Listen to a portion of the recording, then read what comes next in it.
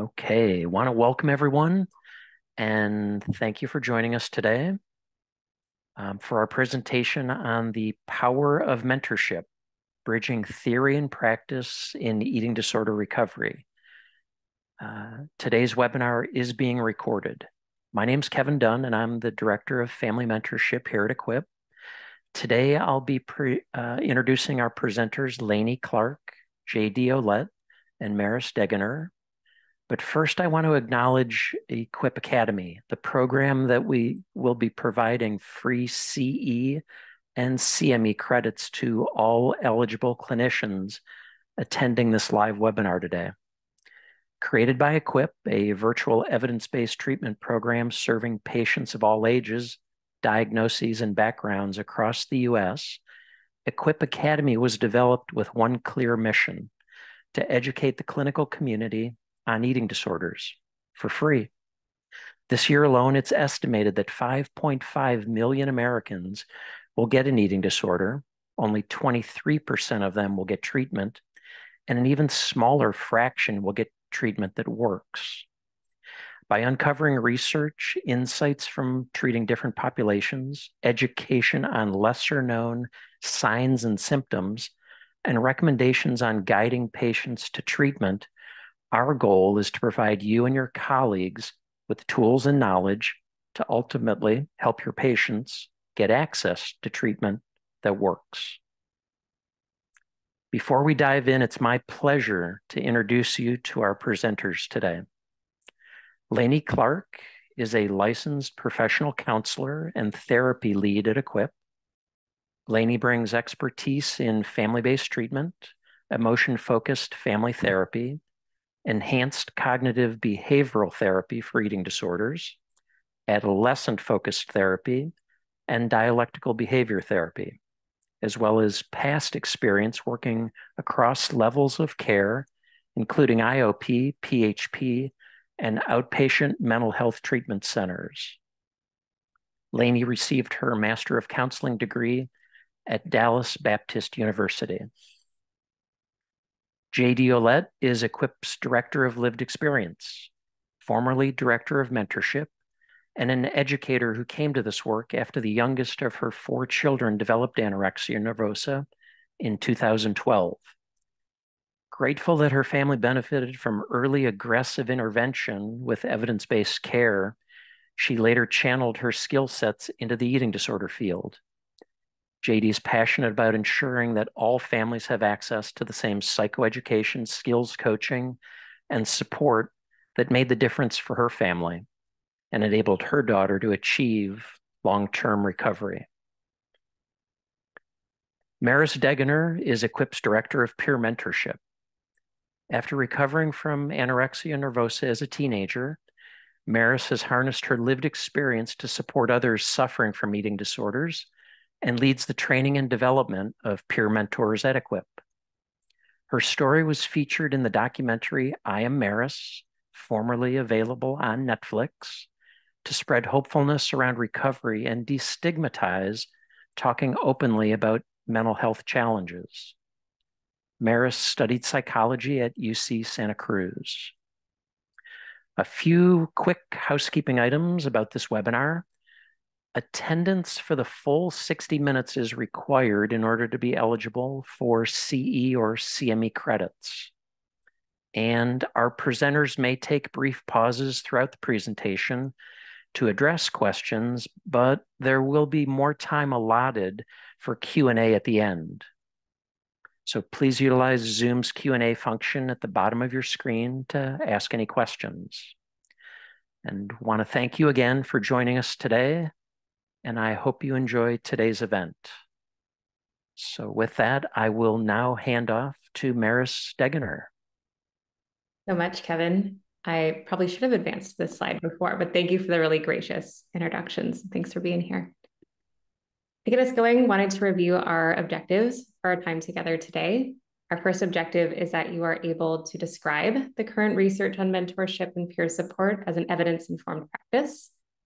We also hope that you will be able to name 2 to 3 specific ways that mentorship and peer support can be incorporated in eating disorder treatment. And then finally, we hope that you'll be able to identify specific examples of how mentorship can support eating disorder recovery. And with that, I'll pass it to my colleague Lainey to tell us a little bit more about why mentor support matters. Yay, thank you, Maris. So excited to jump into this topic with you all. So we'll start by looking at a little bit of background. So one thing we know for sure is that people with lived experience in mental health have been influencing how we care for patients for centuries. It's actually not quite new. And you know this because you have been involved in peer support. I am probably 100% sure. You've reached out to a friend when you needed support. You've gone to a neighbor. We see the effectiveness of peer support in childbirth. It's more and more popular for those in recovery from alcohol. So it's been around. It's intuitive in how we work as people, how we communicate, and how we heal as people to do it in community. But a couple formal landmarks that we want to point out are in the 1960s, the campaign for improved and more humane psych healthcare grew alongside the civil rights and women's rights movements. In particular, right, the influence of lived experience and peer support evolved mental health treatment over time.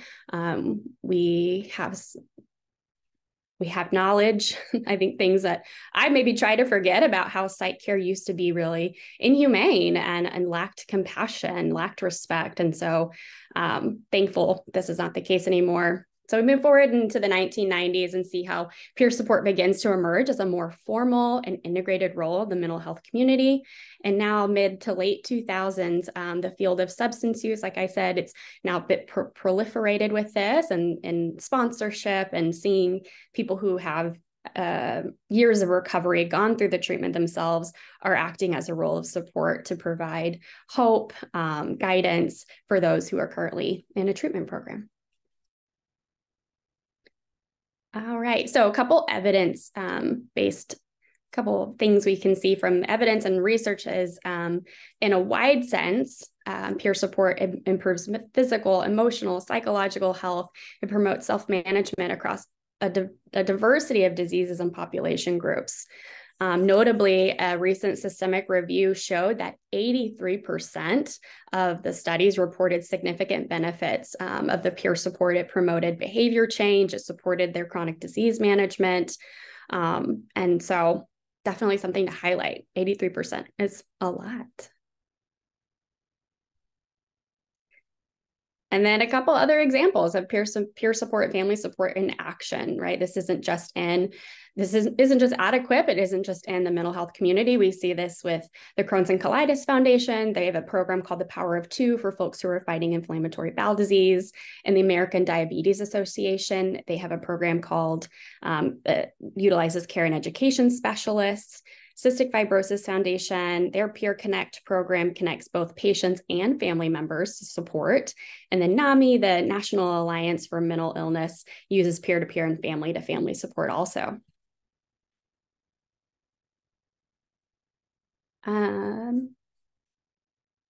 This is my slide too. Okay, so sorry. One last thing, when we think about the inclusion of peer supports in research, what to highlight, again, just generally, it helps improve effectiveness in people engaging in care. It instills hope and self-confidence, decreases substance use, increases self-care and quality of life. I mean, any of those right there just sound amazing. Like, wrap it up and I'll take it home. But especially in the ED community, we look for anything that can help patients feel more hopeful, feel more confident, help families. It decreases rehospitalization rates, reduces the length of stay, improves cost effectiveness, always a good thing.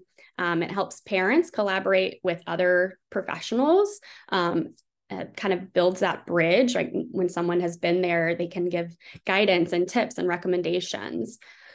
Decreases internalized blame, decreases isolation. Also just notable in the history of mental health in particular, where families received a lot of blame for their loved ones' struggles. And so to be able to decrease that blame, instill hope, feel less alone, increase confidence is a wonderful role in this field.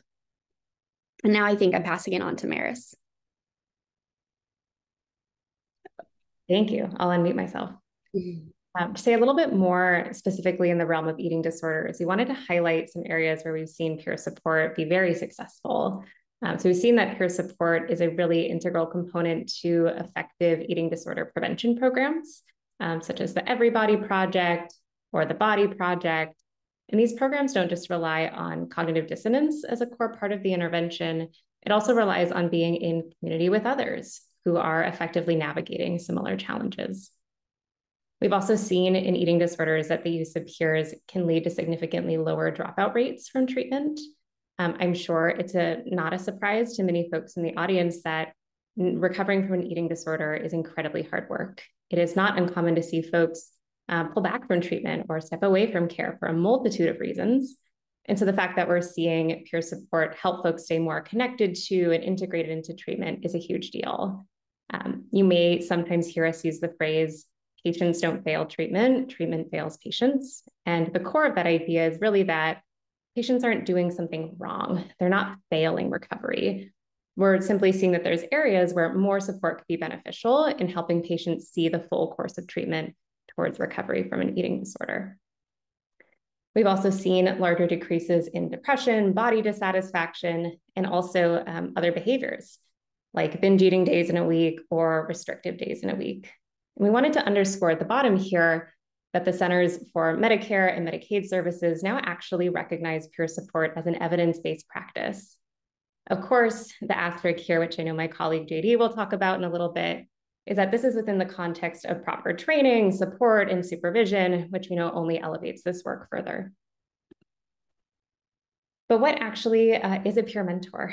It can be helpful to spend some time with this definition.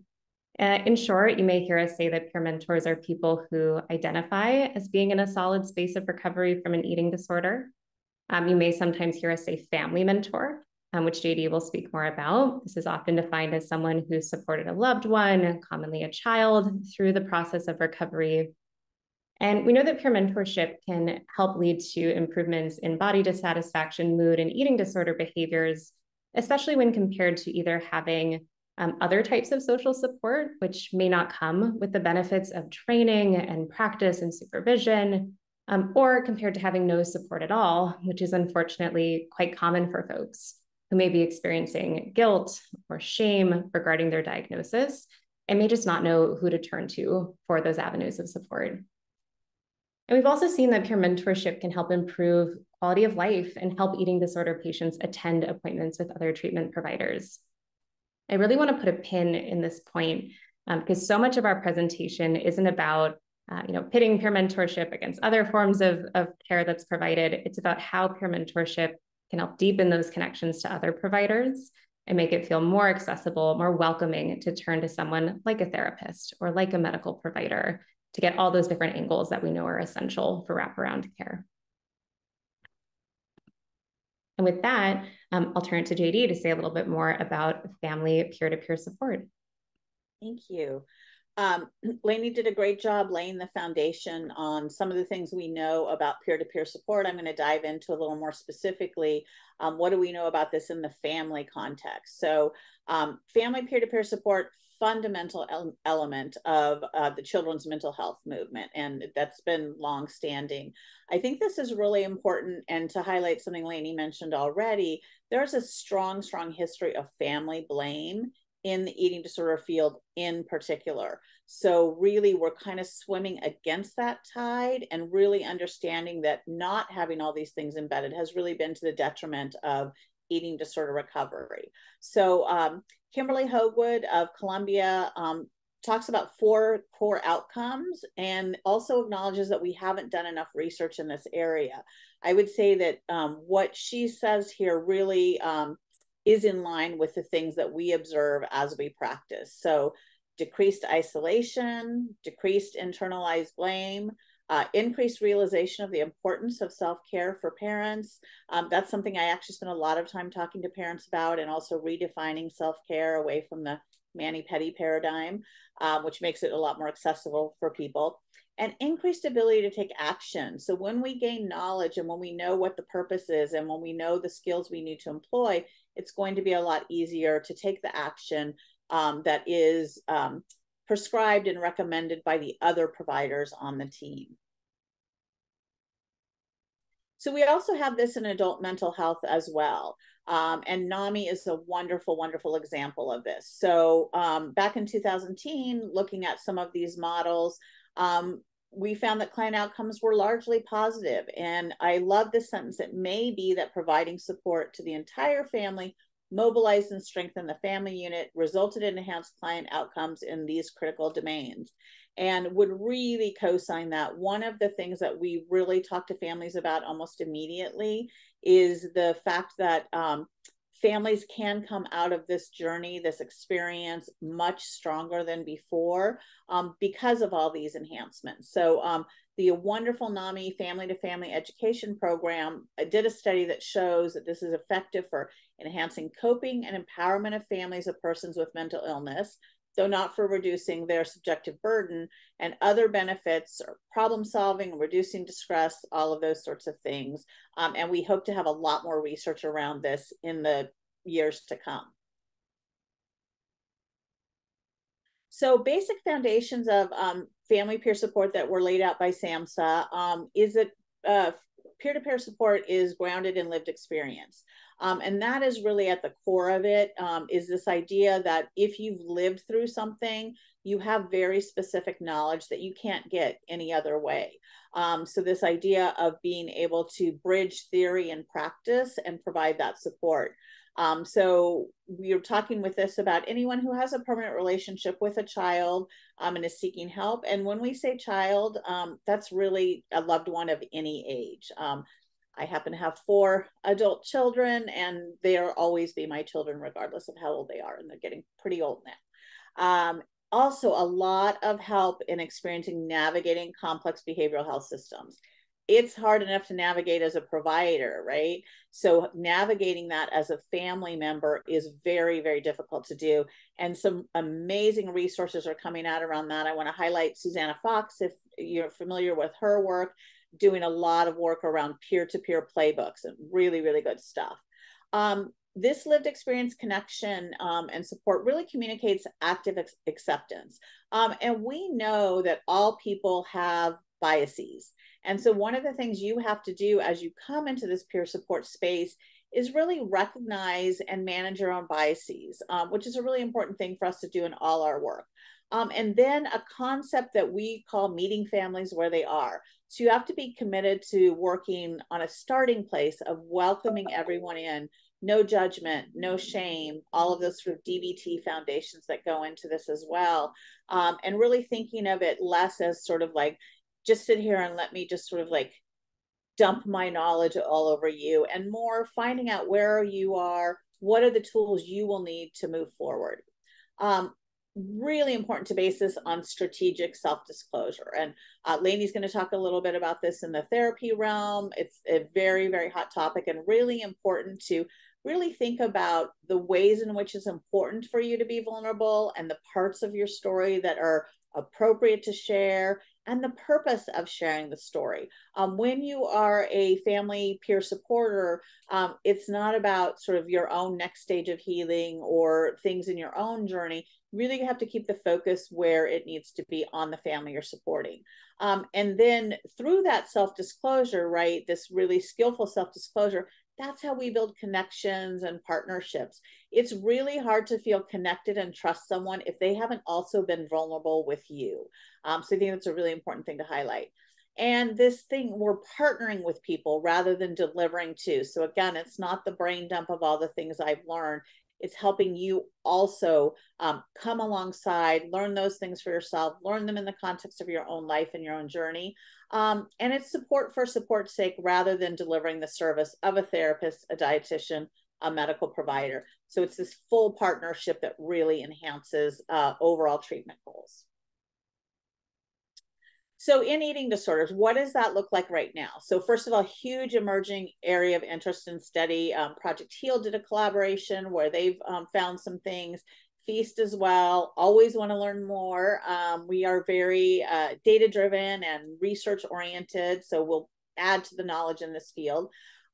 Historically and informally in the eating disorder field, families have been supporting each other for a very long time through an organization called FEAST, Families Empowered and Supporting Treatment of Eating Disorders.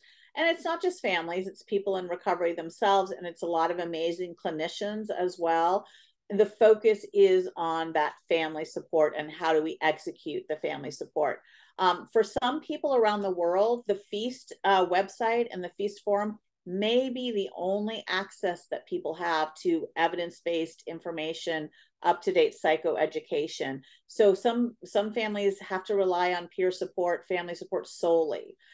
So luckily, many clinicians partner with FEAST in order to be able to provide these resources in psychoeducation, and they're very, very powerful.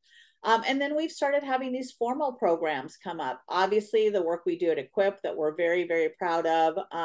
And then this is something in Australia that they are really, really leaning into. So there are care consultation services, and there are career coaching programs there. And one interesting note, during the pandemic, that really gave the folks at the care consultants at the Victoria Center for Excellence in Eating Disorders the chance to really look at this pretty specifically, in that waiting lists became so long that what they decided to do is offer this service to people while they were on the waiting list.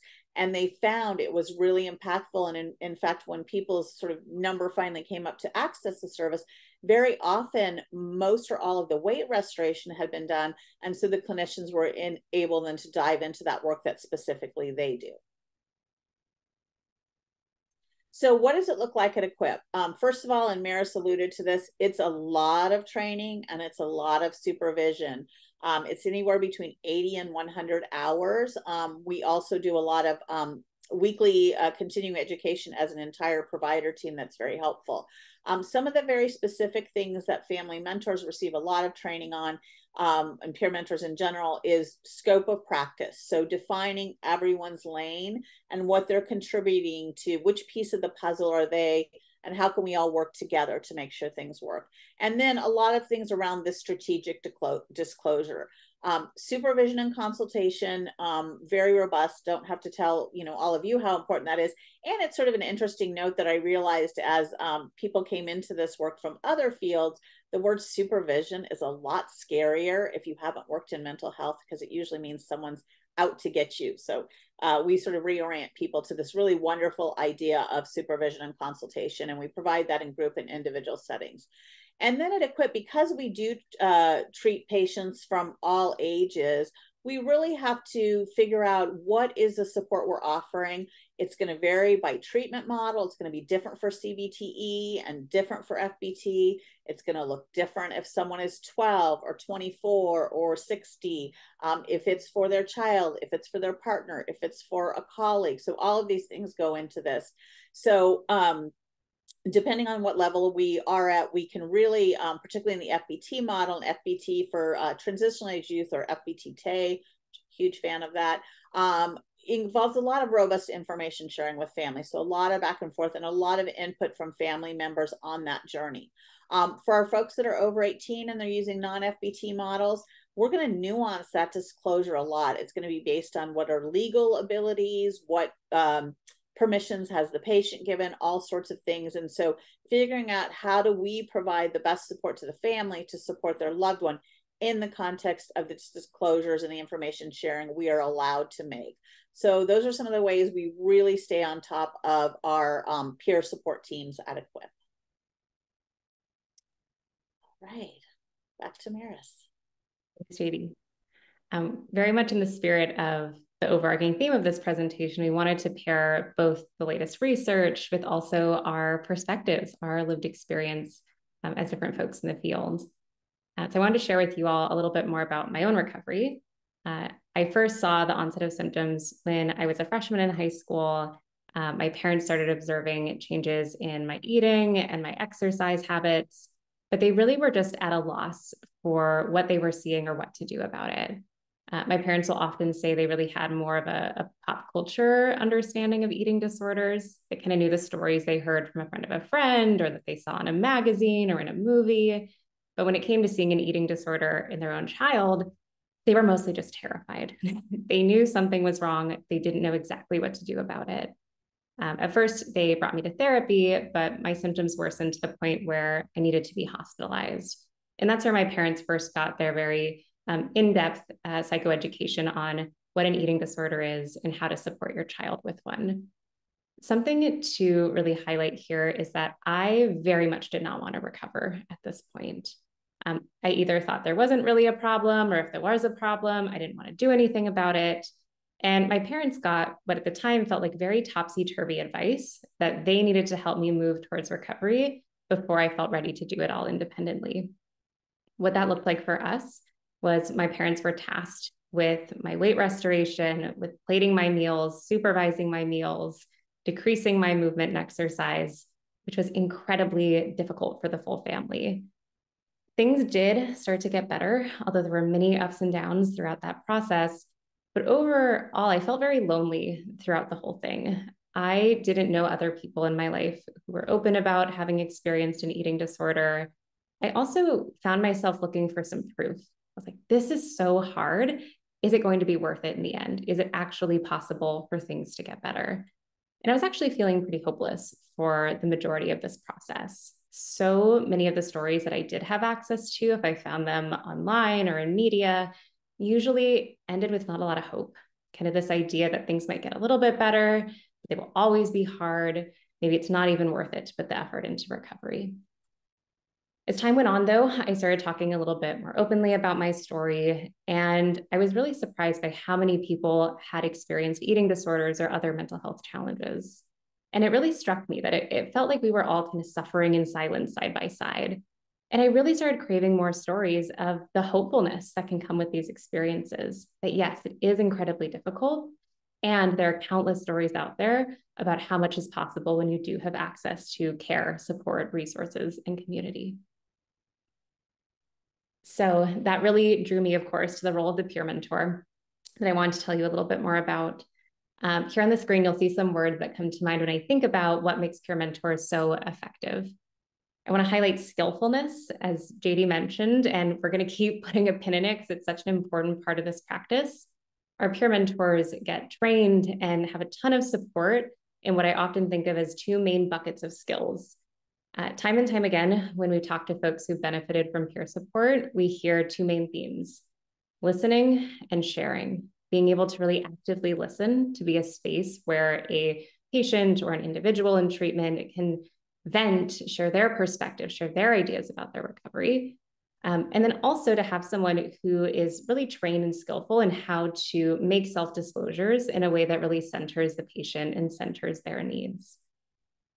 I also think of collaboration, as JD mentioned, within the confines of confidentiality. It's really essential for the peer mentor to be able to be in communication with other members of a patient support team.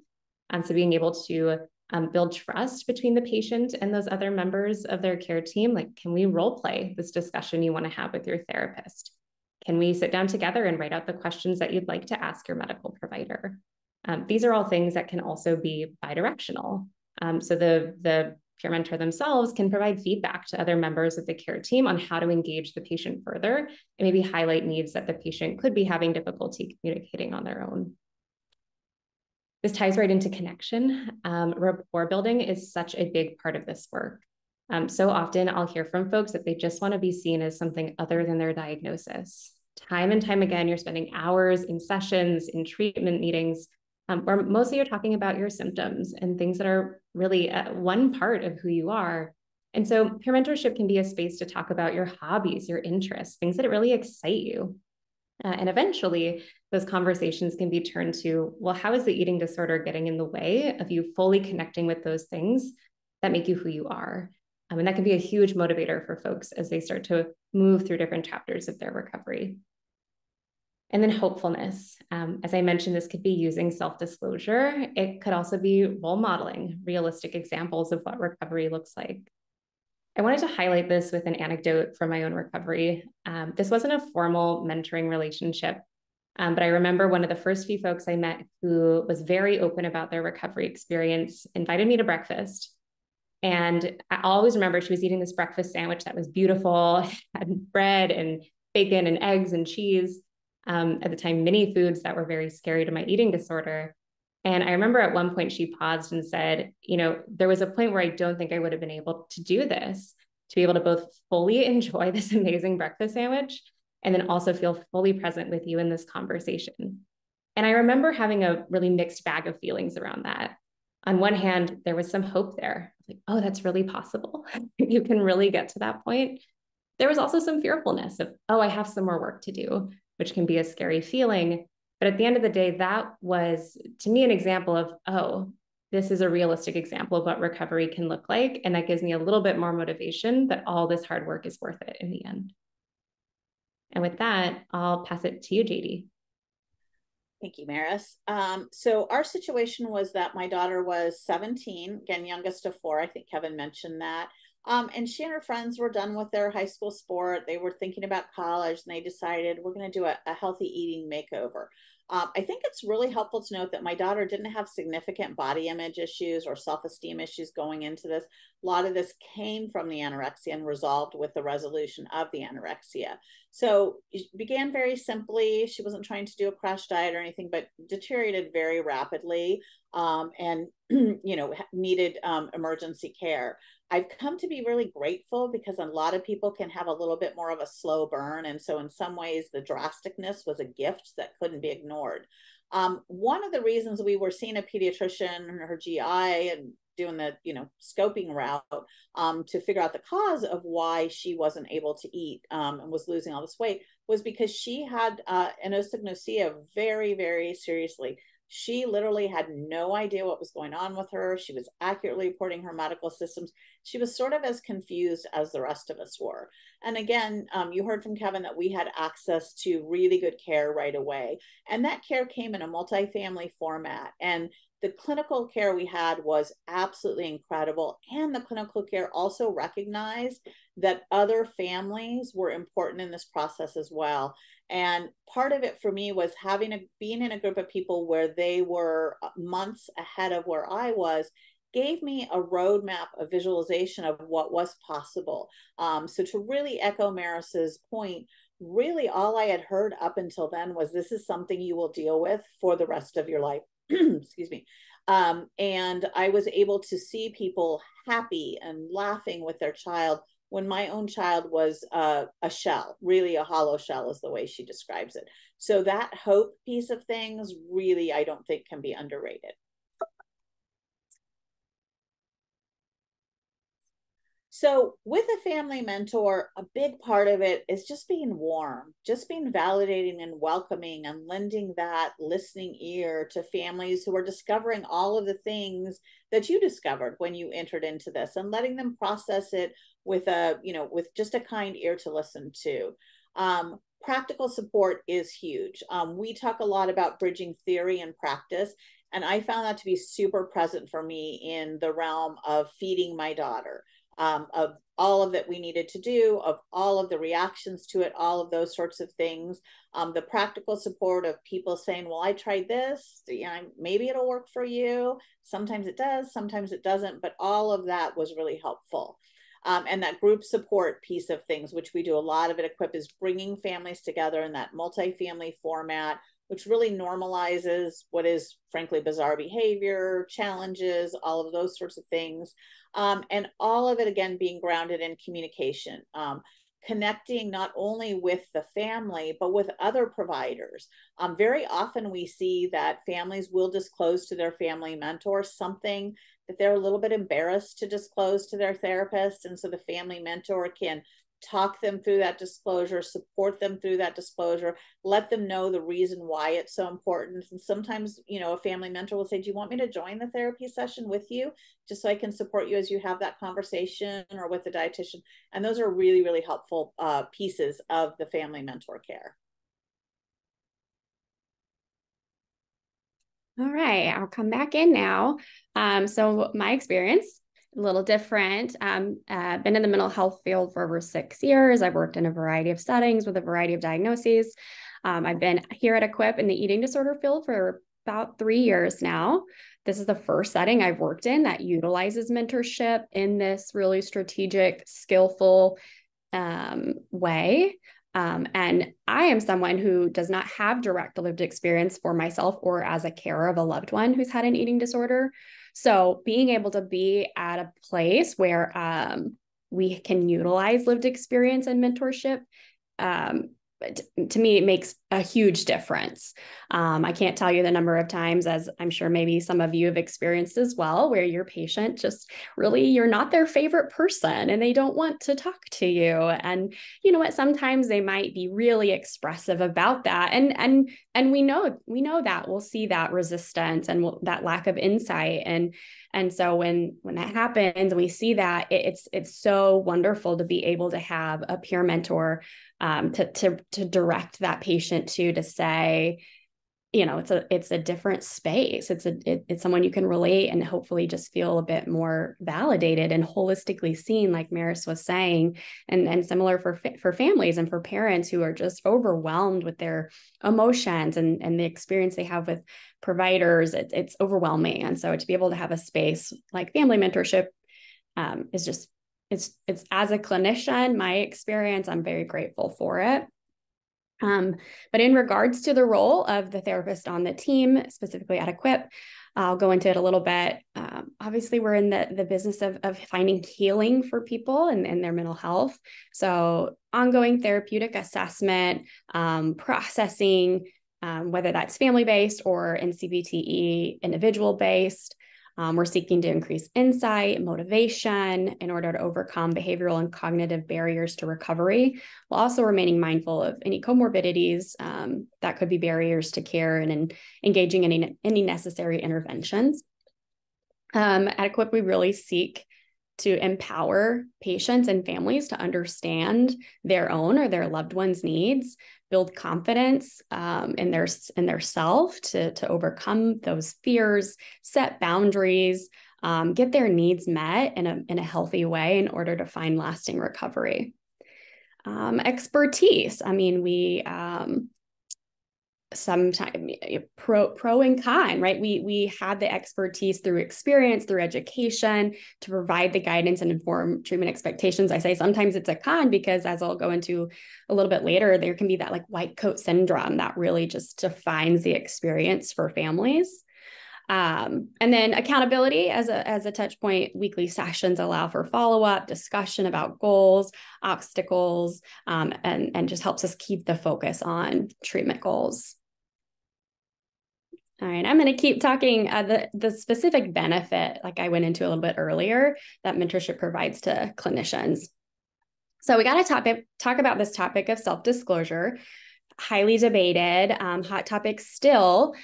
So long held belief backed by research that self-disclosure in the context of a clinical relationship, which is, for the sake I'll define it, it's any behavior or verbalization that reveals personal information about the patient, to the patient about the clinician.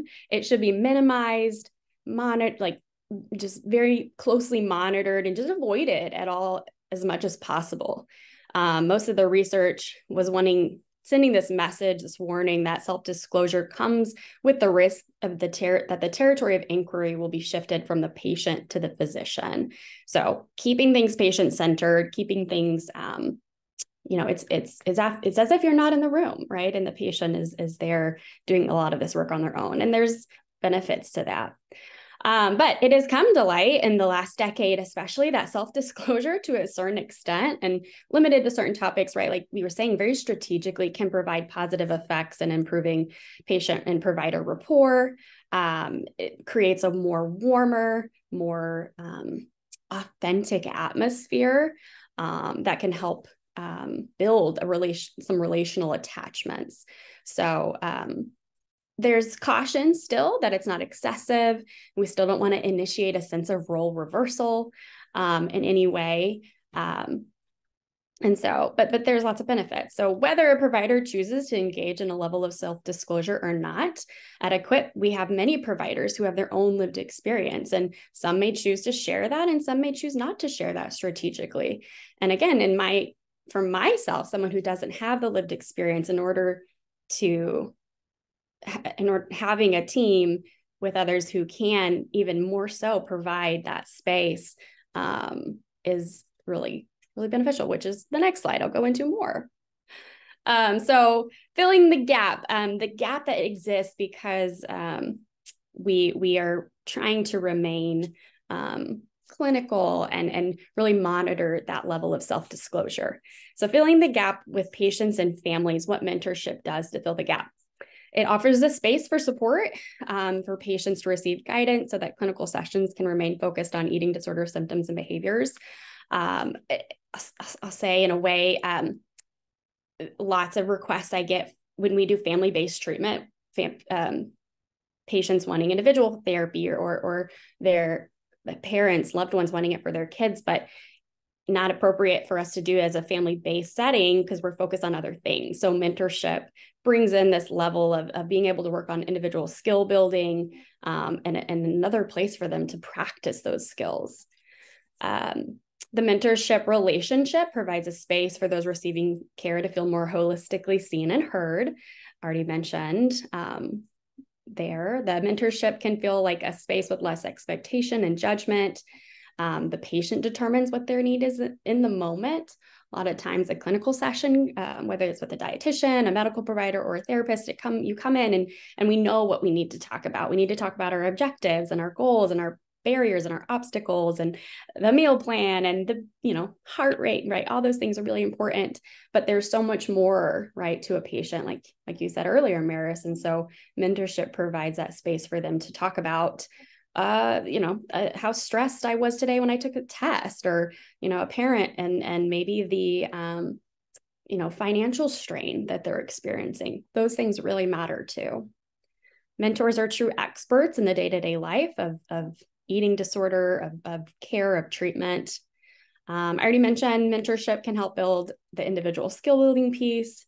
And then mentorship offers a reprieve from the more clinical appointments. Some of these sessions can look like some of the mentorship sessions can look like drawing together, discussing favorite hobbies, or whatever you can imagine, because it didn't get filled in there. But it can definitely feel more flexible. And I know situations where they listen to their favorite song with their peer mentor.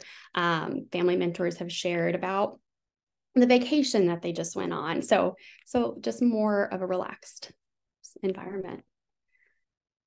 And then we want to think about how we fill the gap with other providers, how mentors help us see, again, just this more holistic picture. So it helps us allow for a more thorough understanding of what can happen in the home. Maybe there's behaviors that are outside of their value, the patient's values, and they again might not always come into a session being able to or really feeling comfortable enough to talk about more sensitive topics. So mentorship can really provide that space for them and then be that message and communicate that with the rest of the team. It can help provide greater context and empathy for these stressors and struggles around refeeding, behavior interruptions, sibling impacts, schooling decisions. There's so many facets to treatment and so many hardships that families experience. And so family mentors can get a bigger picture of that as well. It gives us some insight into logistical challenges related to food prep, food and financial insecurity, and then understanding how families define recovery, which can differ from clinical definitions of recovery. And then we see that teens are more engaged and motivated in other sessions because they're meeting with their mentor. They're feeling more seen and more heard and more understood.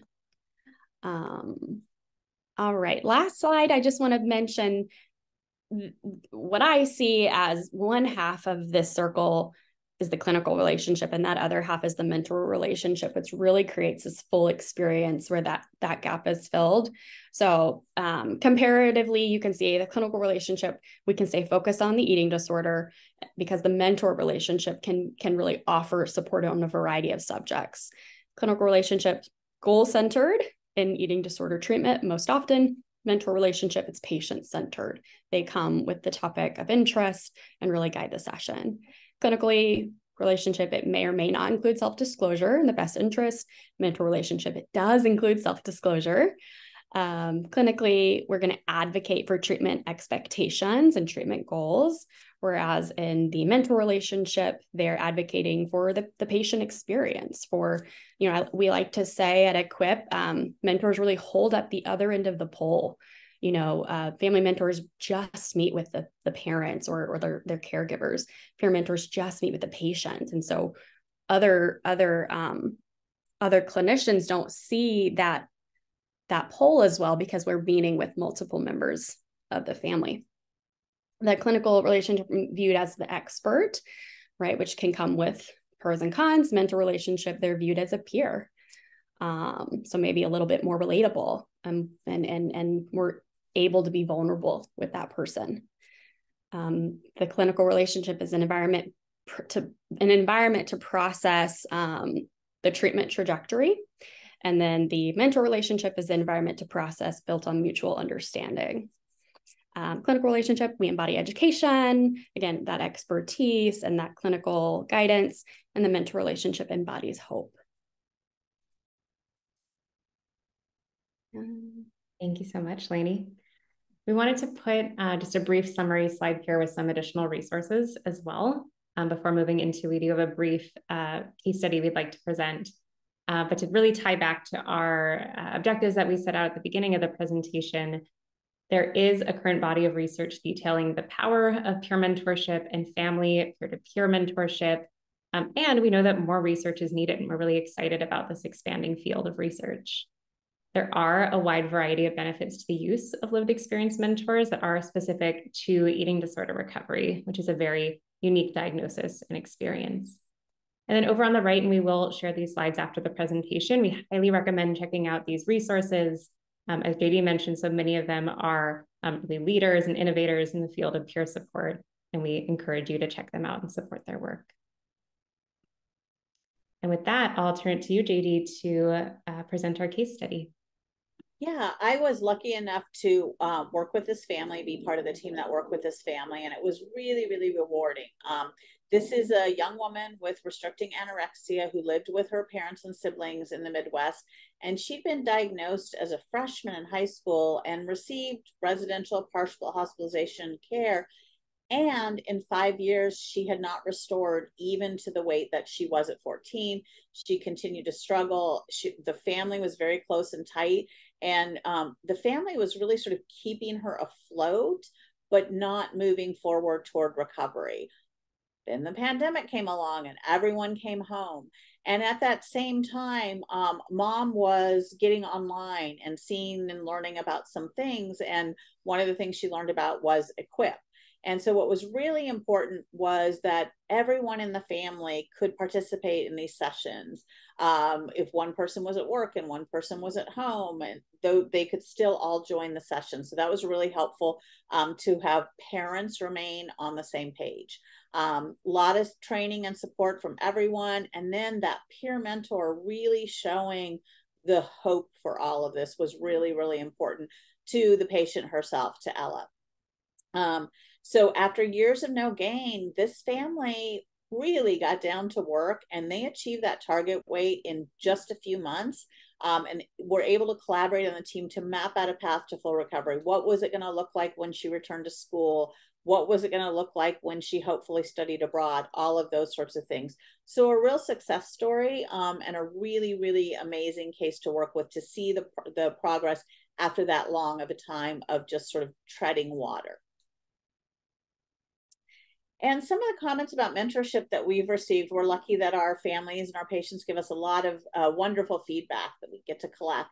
And so one of the comments was, peer mentorship proved to be invaluable to our family. Lisa, our wonderful family mentor, validated me and understood when no one else around me truly did.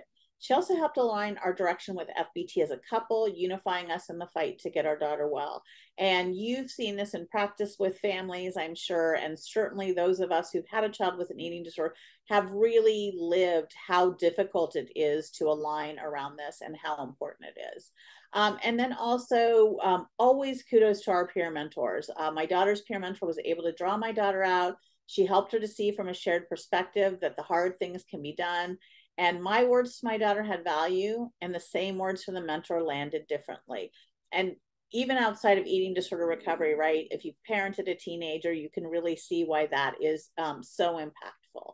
So really lucky to have family mentors, peer mentors, and have a clinical team and a provider team that works together so effectively, that values each other, and that it has time and space to communicate with each other for the benefit of our patients. So we have some references that we're going to share with you, as Mara said on the slides, and we want to make sure we get to the questions. So I'm going to pitch those up for the group. So Lainey and Maris, get ready.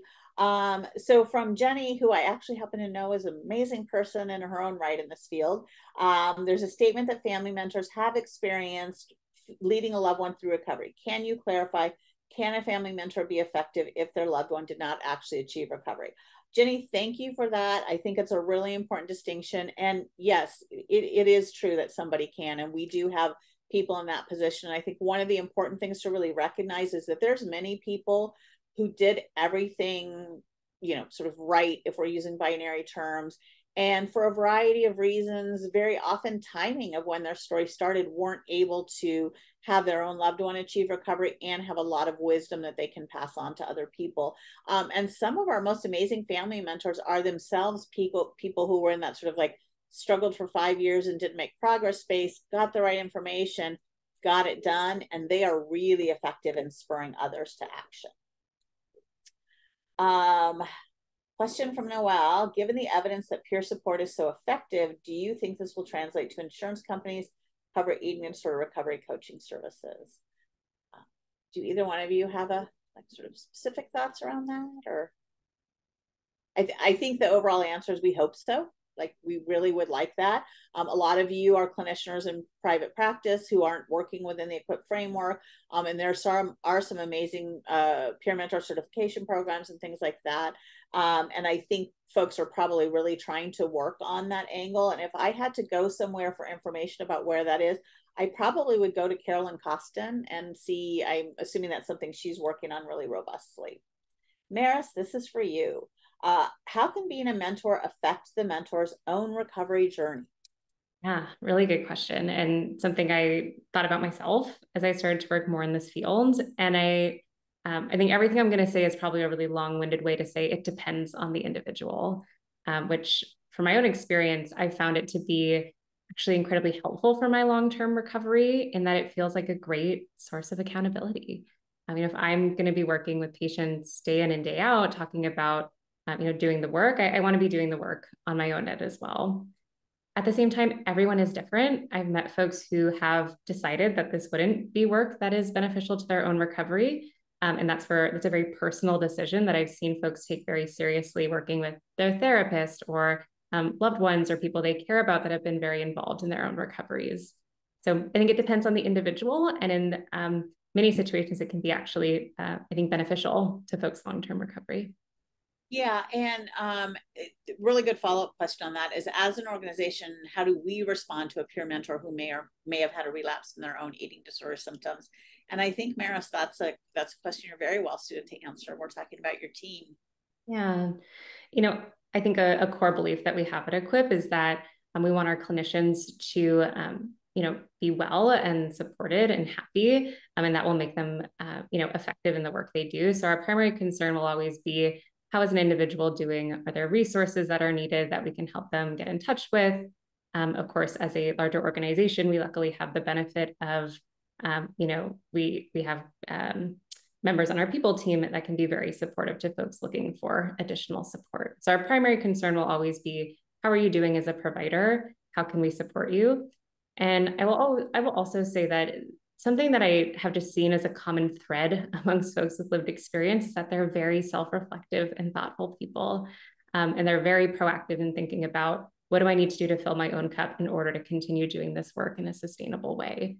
So I think folks in the field tend to be quite proactive in thinking through that discussion. Yeah, I really, really agree with that. And I'm going to kind of further put in a plug for, I think Gen Z is spectacular at this overall. And I learn a lot from our peer mentors that I really appreciate. Another one from Jenny, who's ever insightful.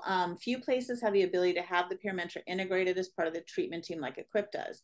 Any recommendations or red flags for places wanting to build peer and or family mentorship that is not part of an integrated system? Lainey, this is a really great question. What are your thoughts around that?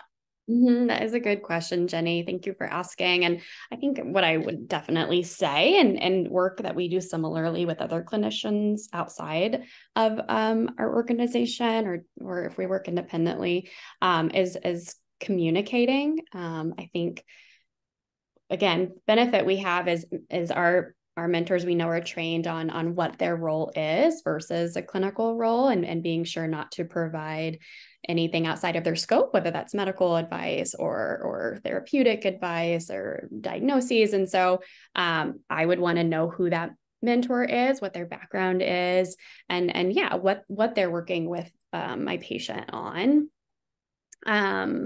What else? I had another thought. But...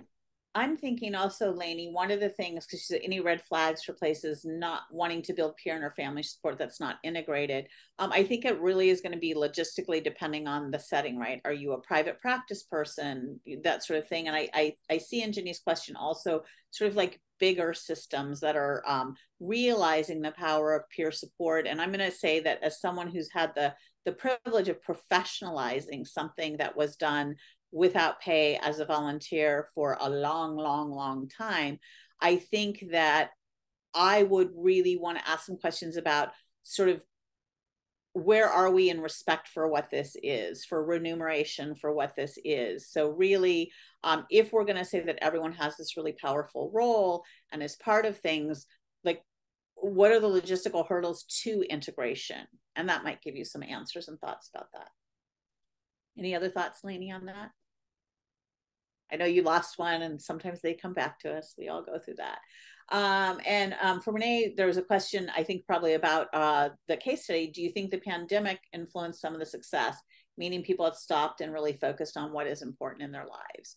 I will say from my perspective, lots of families did say that. Lots of families said, we didn't really know because we weren't together that much, or we noticed it because we were together that much, or we had time to have it together that much. I'm also going to caveat this with, we were doing FBT during the pandemic. And one of the things we discovered is the pandemic lockdown was awesome for phase 1. It was not helpful for phase 2 at all. So I think it's like anything else. There's, sort of positives and drawbacks to it. For you, Lainey, how did you experience that?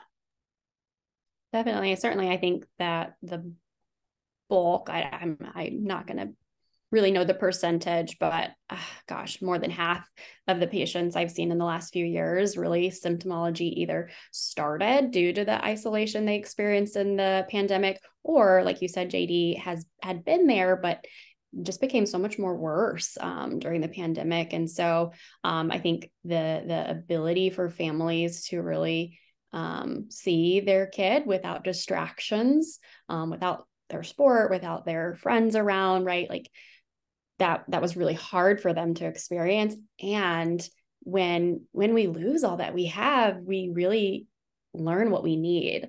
So the power of families to find something, to seek out help, to do these really hard things, I think was able to be enhanced through the pandemic, just when they had access to care, if they had access to care, or as they came out of it, because it took us a while to reintegrate back into things as society, and still are, right? Whether that's just going places outside of the home, or parties and dinners, and so when we have less things on our schedule, we can focus on our health, we can be more aware, we can support each other in the home. And I personally hope that's something that continues to positively impact our society, that we learned through the pandemic.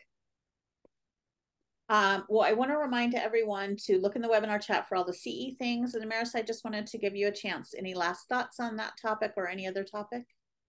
No, I think you both summed it up well. Well, thank you so much, everyone, for being here, for the insightful questions, and for listening to us.